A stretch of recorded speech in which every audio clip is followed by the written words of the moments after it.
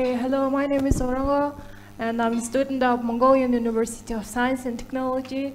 And today I'm gonna breaking the wall of driving under the influence. So this is the point number of the injuries and crime caused by drunk driving in Mongolia. So the key problem is drunk driving is a leading cause of road accidents, and with alcohol and consumptions impairing judgment and ration at the time. And why it's important is it emphasizes the need for a solution to prevent drunk driving, fatalities and accidents. Drunk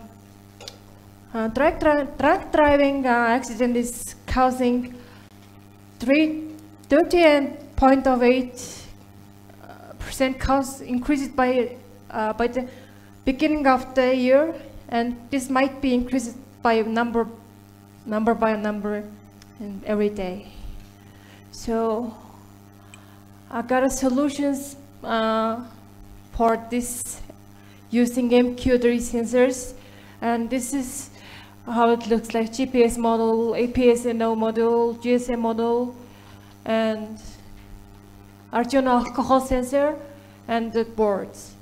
And MQ3 sensor is placed behind the car AC, and driver can't open this place. And if the driver is drunk, the engine control will completely turn it off by the sensor.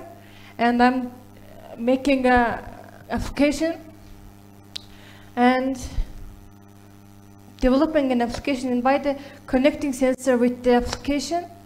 And if the driver is drunk, and the location information will be sent to the police station, and the drunk driver can be penalized or arrested by the police as soon as possible, in my opinion. Yeah. So thank you very much.